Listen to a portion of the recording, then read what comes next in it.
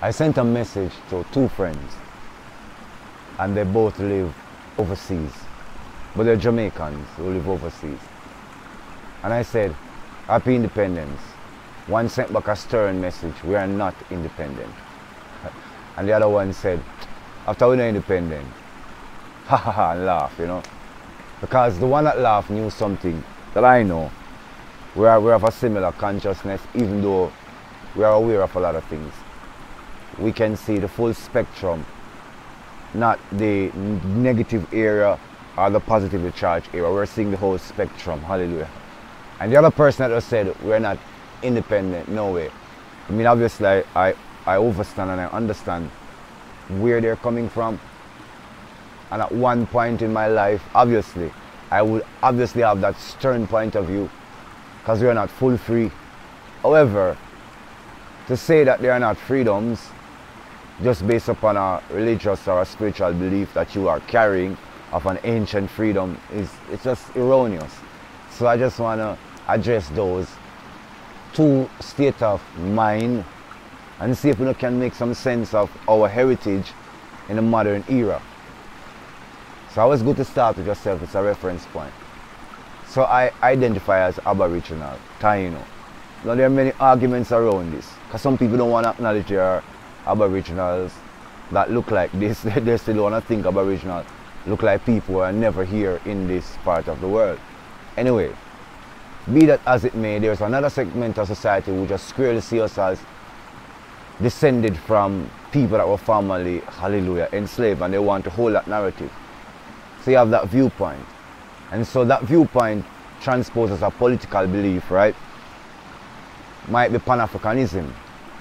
And so that socio-political belief of Pan-Africanism will lead a lot of Pan-Africanists to say, well, there is no true freedom because we follow European laws, Westminster system of politics. Boom! Queen, Commonwealth, done. Right? Alright. As an Aboriginal, I look around and I see, and I'm speaking with brevity here, I look around and I see that maybe for the last 400 to 580 years, we've had this changing state of our affairs as it relates to others called invaders, explorers coming into our territory, into our homeland, and telling us many stories of their journeys, but turning out to be completely opposite to what they're telling us. They are not victims, they turn out to be villains, hallelujah, and dispossessed us, inbreed in our family, and took over our blood and lineage rights, turned us into non-descendable cattle, did many things to us. And so because we've seen this, and there were prophecies, hallelujah, in the ancient Hebraic tongues of our ancestors here in the Americas that told us of this that would happen, we kind of understood, those of us who are awakened, that this is our journey, and those who have gone through it kind of know that it was going to be a long journey, and has acknowledged that it is a long journey, because here we are still on that path under the subjugation. So we know what freedom means, but there's a freedom that an Aboriginal acknowledges that has nothing to do with the socio-political, geopolitical view of self that a lot of individuals within the Pan-Africanist movement have, that they are connecting their heritage to a land of which, hallelujah, they never were a part of, neither were their ancestors a part of, right?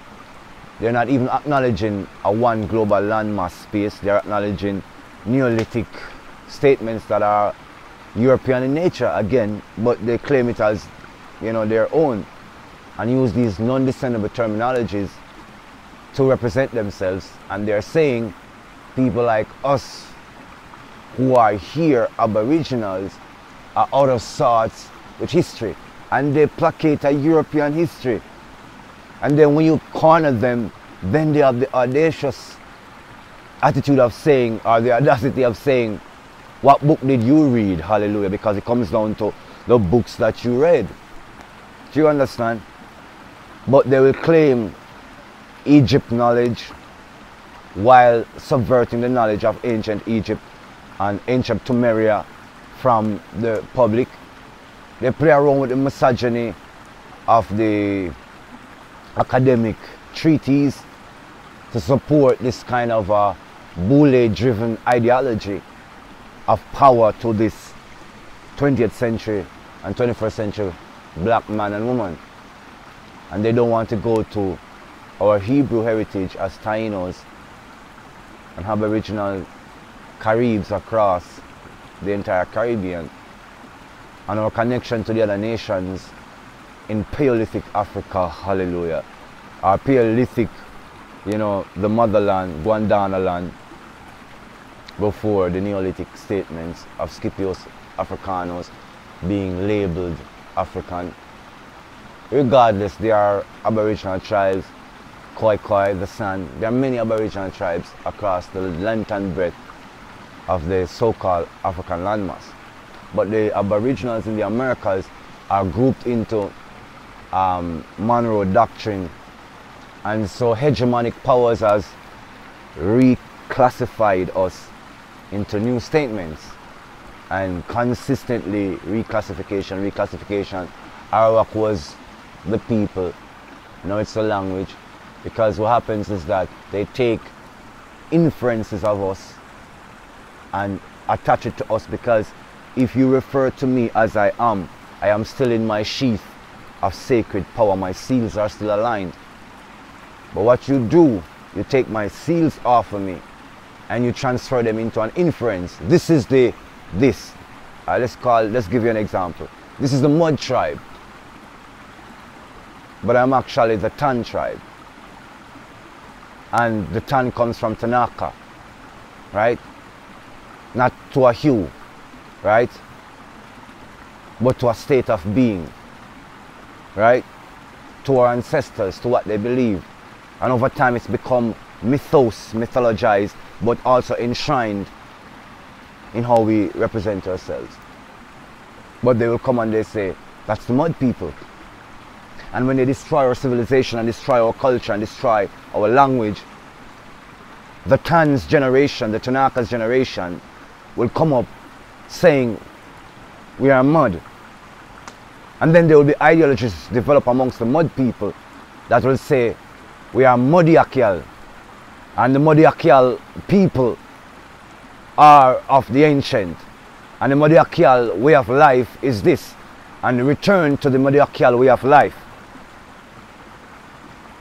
But the Tan people, the Tanaka, pushed to the fringes of society, the most poorest by economic standards, are still following traditions, and who still retain language, is still speaking the tongue.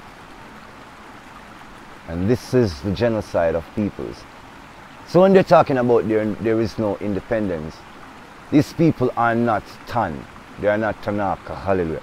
They are Mud people who are saying these things.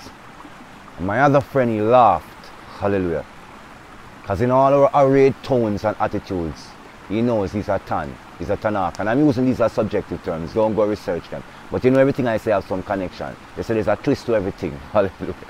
But anyway, my friend that laughed is a Tan, he's Aboriginal, he's an original man, and him overstand. You don't know where I'm going. I know some people are vexed because they don't have the power, just like the Sanhedrin, to decide the life of the original Hebrews, hallelujah. They want to be the head of office, they want to be king, they want to sit in the office of queen and empress and divine patriarch and matriarch to determine the outcome of the people. But the office isn't official because the office is not established in the ancient. It's been established in a concept they have of themselves. And if you tell them that, then they're angry because they're enshrined in it, hallelujah, and they're entrenched in it. And to give it up means to admit what is present in the Tan, the original, the Aboriginal, is ancient. And it has been long-suffering, hallelujah, as the words say. You can't reinvent the faith. We have attitudes here.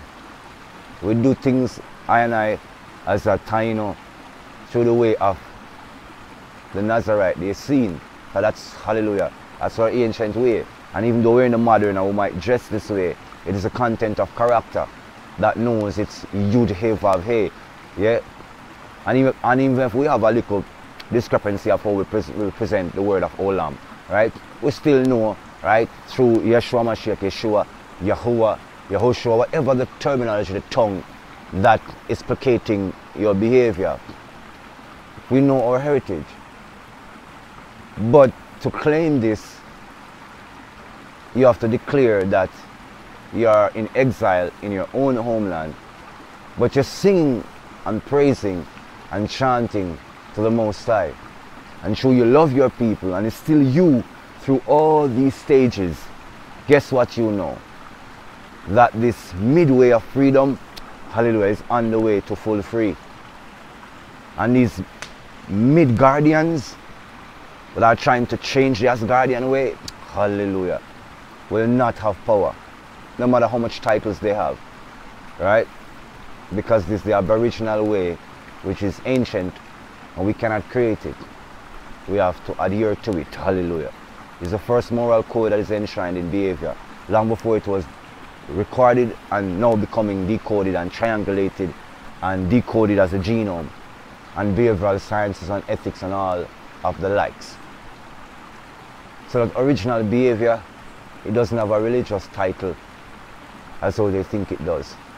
It doesn't have a theocratic title, because those who worship, hallelujah, worship in spirit and in truth. So they ask you, where's the throne of God on earth? Hallelujah. It's not an earthly kingdom.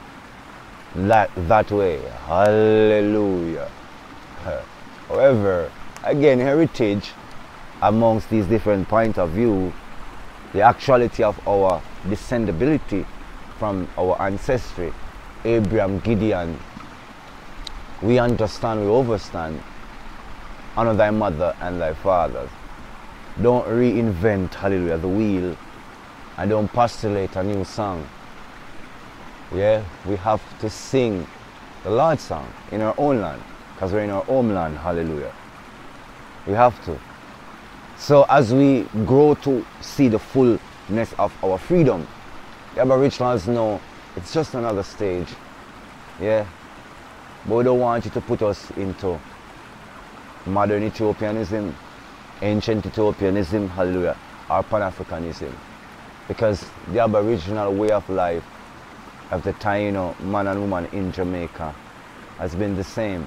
When you study behavioral science and look at the deportment of the human biorhythms and biorhythm transpose as behavioral, in terms of how a person moves their hand when they're gesticulating, or you stand, or you speak, or you address in an assertive way. So all this study, the most ancient reels that you can study of Jamaicans and the modern reels, it's the same person. You can just like that, and it's the same movement. Yeah, you can, I was gonna say superimpose, but I didn't want to use that word. You can literally put them in harmonization with each other, and they are a perfect match, in perfect symmetry, because it's behavioral, we're the same people. Hold on right there. Transpose that behavioral ethics to the attitudes expounded in the Bible, in the ancient texts about the attitudes of the ancient tribes of Israel. Hallelujah. The ancient Hebrew nations, right? The behavior, the attitudes, how we relate, how we speak, how we intonate. Our language is Hebraic, even to the point of we referring to points of creation in the nomenclature or the etymon in relation to a creator, not a false deity. We say Aya, I, first person, Ya, creator, Aya.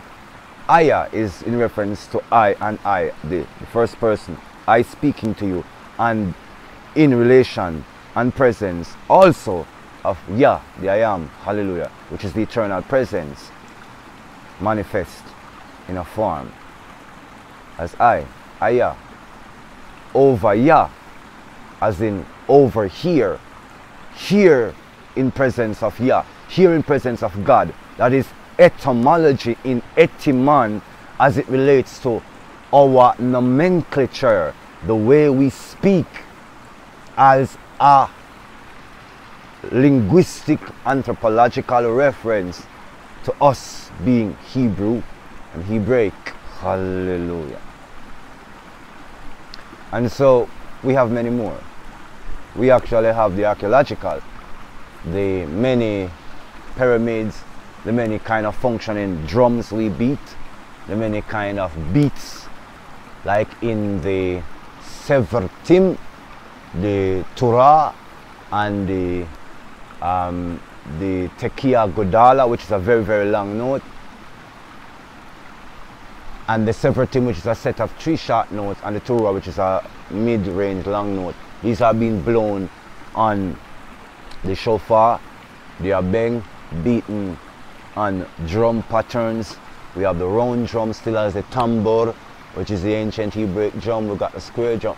We've got all these traditions which are archaeological, anthropological evidence of a Hebrew heritage that is not codified under a nation state.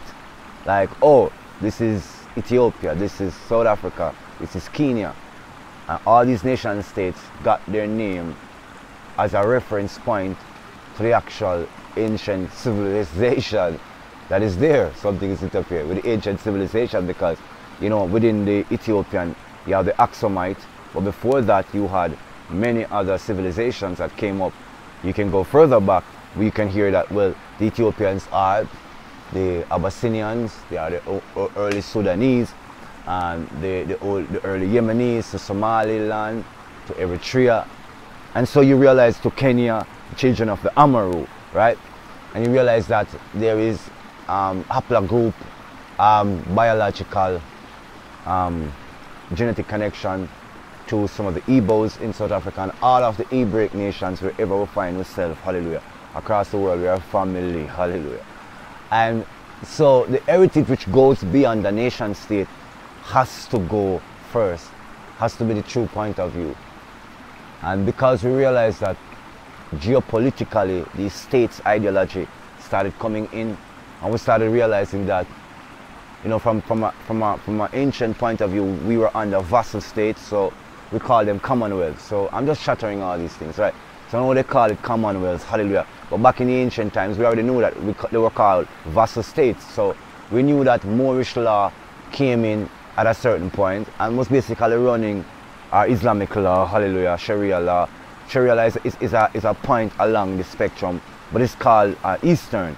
But the behavior in Sharia exists also, hallelujah, in the Americas. I'm not talking extreme Sharia. What I'm trying to say is that this Islamic code, this Muslim code, has run the Americas for a long time, before the Europeans came with their Christian codes and calling us chattel and 3/5 human and slaves, hallelujah, right? Before dumb divorcees and the papal bulls, right? Yeah, before Kesheve, you know, some say Keskevi, right? You know, Shekhove, which is taking all our rights, right, from us. There were vassal states that were ruling from Morocco, from Tunisia, from Mali, hallelujah. And also in the European times, I mean from Carthage to from Rome, right? From Thessalonica, from Andalusia, right? And you know, now to America in hegemony, and you know the different structure of the three major world power in ethnicity now. All of that triangulation started out a while back, and we knew, we were there observing, hallelujah, all of it. And they related us not to cosmology but cosmogony, and they related us to customs and primitive practices, which are really primal and first. And they took mathematics and science, history, biology, heritage, culture, neutral culture, everything. There's so much I can't say all of them. They took it from us and said it was so-called civilized men that developed that. And it wasn't a natural behavioral ethic that came up natural in the Aboriginal world. And so you have these middleway, Midgardians, who are robbing Asgardian rights, hallelujah. And they're stealing our place and trying to be just like the Sanhedrin, yeah, gods over us, hallelujah. They want worship like the Boule and praise, but we've got to be very careful of them and don't let them determine heritage and culture for us and whether or not we are independent or not, because really and truly we're on the stage towards fully free. And if you're telling our ancestors that could not even have back a piece of their own property that their ancestors lost, right? That they could not even walk around, you know, at certain points in their lives, you know, without being stopped by everybody else and being questioned to show identity papers, right? You're gonna tell our ancestors that were shackled, yeah, that were killed before they were shackled, that were murdered to protect their families, isn't it? You're gonna tell those who survived past that, that where we are now, we're not in a more freer state than we were when we were so heavily dispossessed. You can use your mind to return to your Aboriginal way, to the Hebrew heritage. You can come out of your postmodernist philosophies that needing to prove yourself worthy to people who already have proven themselves not worthy, that anyone should show themselves equal with. And so when you're playing to these, you know, illusions, you are no better, hallelujah. And when you deny the Mashiach, hallelujah, also you cause this harmonization within our people and within our culture, and you skewer the reality and you pretend like the Mashiach weren't speaking, hallelujah, hallelujah, like I am, right? That he spoke about how we were in our kindred, tribe and tongue. And some would say he spoke about the days of Noah and the days before, right? And the days of Abraham. So why would he speak about those? Because most times if you know history, Abraham is coming out as Sumer, right? Abraham mixed with a little bit of the whole Hindu heritage, right? Brahma or Brahmin, an enlightened being, right? It's coming out as Sumer, right? So what Yeshua was referring to was that he knew before we settled down, yes Lord, I'm going to be obedient, before we settled down and said nation state, right? He knew also that we were nomadic, right? Traveling along the tribal way, right? Just some distractions in the spirit and physically manifesting, right? Yeah. Because from Abraham, Gideon, from Adam's generation, from Adam's kin, from Adam and Eve's generation, right? We weren't a nation. We were a people. We were of the kingdom of the living God. We are beings of spiritual aura transposed into human life. So the human development of any kind of culture, we have always termed to be infused by fallen angels. So the human culture and its providence and its theophanies and such and theocracies were never something that we were ever really honoring, because we worship the true and living, hallelujah, God. So Yeshua reminding us of the heritage from Adam and Eve, from Adam, Kadmon and Nikivu, Kadmon. A heritage that was without nations, walls, borders or frontiers. And so we were this before we became these states in Sumer. So Abraham's generation of Moses, were the nations of the Hebrew nation. You know, some would say the Israel nation, the nation of Israel. Right? Did you see that picturing right there? Yes, the nation of Israel, some would say. And they were nomadic, you know, being enslaved here, being subjugated in their own lands, seeking refuge here, moving here, always up and down, up and down, up and down, up and down, right? And now you have this modern Zionist state, which is purporting to be a Hebrew nation, right? But we all know what we know, and we understand that. But what I'm saying is that when you go back to the Mashiach way, to the ancient way, you don't use these nation states and these kingdoms to substantiate your place on earth, hallelujah, and to substantiate your heritage. But you do know that there was a time where you roamed free amongst the plants of nature, even when you came out into the horrible lands and you learned agriculture and you farmed and you cared for nature, you cared for the plants. You couldn't go in the forest to cut a tree without consulting with the Most High God and the angels.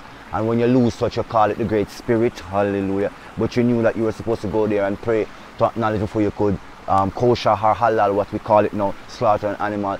That time you didn't need to call it that, because you already had honor, right? But that honorable lifestyle, right, the true primal being now called primitive, hallelujah, now become dissected as you're losing gnosis, losing knowledge of self.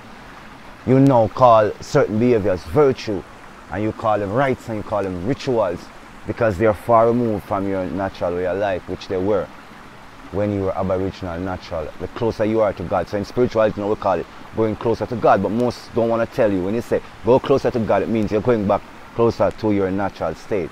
But people make you, what we call it now, triangulate it into religious belief, right? Just like they're telling you these Pan-Africanist views and, oh, we're not this and we're not that. You understand me? Because what they're talking about is the ideology that they have. They don't really care about, hallelujah, true freedom. They are wealthy people and want more wealth, hallelujah. Or is looking to be as wealthy bule, right? So the essence of it is, when you see the people going through, when you see the brethren and the sisters, you know, living on nature, cutting down the trees and building their home, you know, when you tell them, reserve, trail, how dare you, you have no license to, right? So you see what's happening, Aboriginal people who are losing, all right, hallelujah, of life, right? You get it?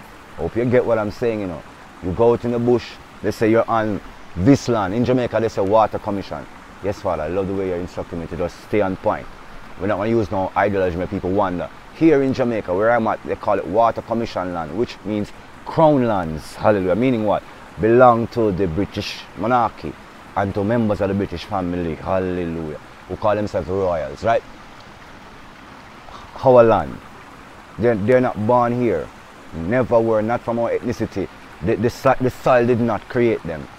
By the law of nature and the law of the land, they have no right, but they're under Admiralty law, law of the seas. And when you lose your birthright and become drowned at sea, you need representation. In the Sanhedrin, these Pan-Africanists, which is trading ideologies, they are like economic partnership agreements in trade ideology. Yeah, like South-North trading, not North-South exploitation, right? Or South-South trading, that's what they are. You need to learn these terminologies, right? So that's who they are. They're not aboriginal, they're not original, they do not care about me. Well, live a bush, so I live a bush, so don't play no games with me. I'm not driving no C-class, and I'm not that, I'm unambitious. I'm telling you the reality of the principles when you hold them. I'm not talking about perfection. I'm talking about principles when you hold them and you want to live by them, right? No one listens. When you talk like this, you think the Western church in its Catholic view or its Protestant view is going to agree with everything I'm saying. Look at me good, people. Listen me carefully. They're not.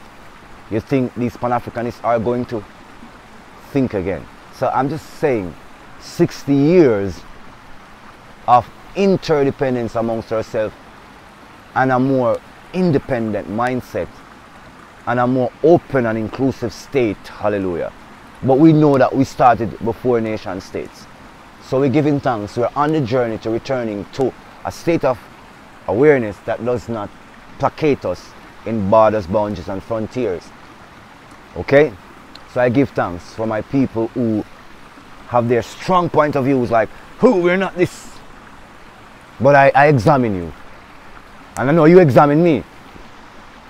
Because I ain't rich. And you're going to just crush me. Who are you? You ain't got nothing. Exactly. But I got the Most High. And don't think that means that I'm saying I'm without worth, you know. Because I know worth means material position. It gives you status, it gives you titles, it gives you labels. I'm not playing no postmodernist game either. Like, oh, Swami Sai Baba, I am empty within myself. No, I'm telling you, I'm not a materialist. Hallelujah. But I still do stuff to earn money. But I do stuff as a business and I do stuff as a ministry. So you have the little money earning stuff. And you know I said earning? Some people say, you're not that way. Can you use the word earn just like them? Yeah, I use it too because guess what? We are in the world, but I'm not of the world. So I also have ministry business. I have my own work that I do in therapy. And I have my own products and my own service and my own, hallelujah, creativity, my own music. Yeah. And the stuff that I do to earn money now are those that relates back to people. Yeah. That are a part of how they examine and understand reality. So I don't play no games with myself because I don't live in outer space, people. Right? So I am employable. Hallelujah. But it's contracts, right? And so the Lord is saying, give them an idea of earning so they don't get crazy. Okay, so every 4 years or so, or 5 years according to the Constitution, we're supposed to have elections. Right? I'm an election day supervisor, trained by the government as an election day specialist, but I've worked for 25 years as an election day supervisor. Yeah, it's a contractual. I'm not doing it all the time. Hallelujah. So I earn money doing that, right? Okay, so that out of the way. All obscurity is cleared up, right? Okay. So, as Aboriginal again, I know I am here and I am representing our people, and I'm looking at all these different things, and I'm keeping up with the new etymon and nomenclatures in language, as they now got these books on sustainable development, meaning they're going to come and take your land and push you and more reservation, and they're going to come back 50 years and take the reservation when they discover oil or the new cobalt or the new uranium or plutonium is the one that is enriched. Okay, whatever, but you get what I'm saying, right? When they have done this over and over, you know, the Lord says when Christ comes, you know, to destroy the way of the man of lawlessness. So it has to come to a point, to a bottleneck to explode. Hallelujah. Is it a way of seeing it? I think it's the way it's written. So we're going to go through all these trials and tribulations, these tests, and all these little people thinking that they can represent us because we already have a representative. Hallelujah. We have a savior. And some people are going to want to run, come in before the door closed, but sometimes it's going to be closed. Hallelujah. And we're going to hear, hallelujah, too late.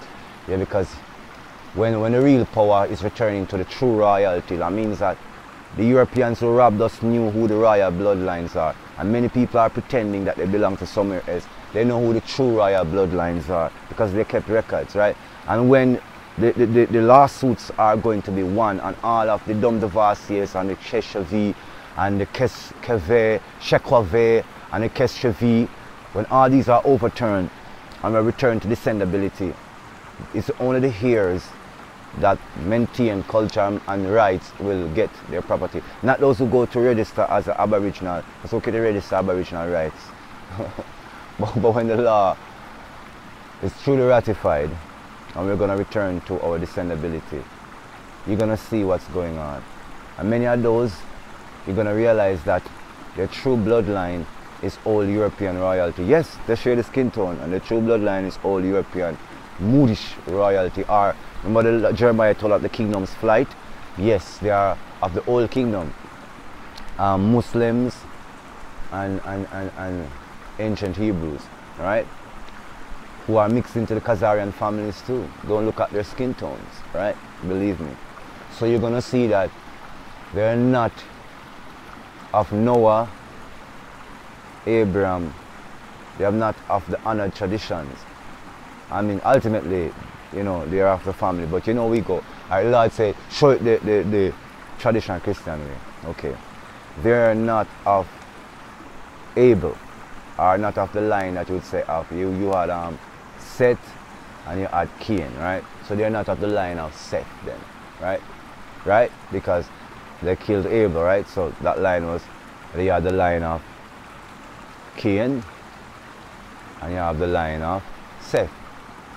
So those two lines are the ancient lines, and you have a point where the line of Cain descended from the line of Adam, where it broke off from the line of its family, and you know, during the time of Tubal, Cain developed a philosophy that was onto the seed of the serpent. Well, that's what we now call it, because that's what we now know it as, that they are called the serpent seed. So as I said, it is so them come jump in, Beelzebub. I know this him show up himself earlier. But anyway, I didn't know I was going to be hitting so much corn on this video, but I don't want to make it too long because it's already going. But what I'm saying is that our ancient heritage can be truly represented in our understanding. And when these systems fall and the true kingdom comes, right, the everlasting kingdom, you're going to see who is thrown off into the lake of fire, who becomes the stray god and the beggar, right? You're going to know who was a servant upon the earth, who was a servant upon the horses, pretending to be nobility. You're going to realize who was the noble upon the earth, cleaning stables and the latrines of this world and the gutters, right? You're going to see the true earth and the true paradise return. And this is a generational blessings that we owe to our children. And that is why we are on the path, because we know each age represents something else and something else and something else. And we are, hallelujah, observing and carrying the prophecies forward unto generations, until everything shall come forth. Because the scepter shall not depart from Judah, nor lawgiver from under his feet until the day of Shiloh. Blessings to you, Yeshua Mashiach, our true God and King, Lord and Savior, hallelujah, conquering Lion of the tribe of Yehuda, Baru Sababa, Korin Shababa. Blessings joy, love, prosperity. Continue to like, subscribe, and share the Trail Life experience right here on Trail Life Television Network and on Sealer Media. Love the vibration. Continue to support the Wizio.com/minitherapy healing session. Continue to come forward and support the therapy, yeah? Over the phone, online, you know what I mean, in person. We give thanks to the Most High God. Love, light, and blessing to the ancestors, to those who have survived the travails, to be here as us, with us in the spirit of Ayah. Ayah.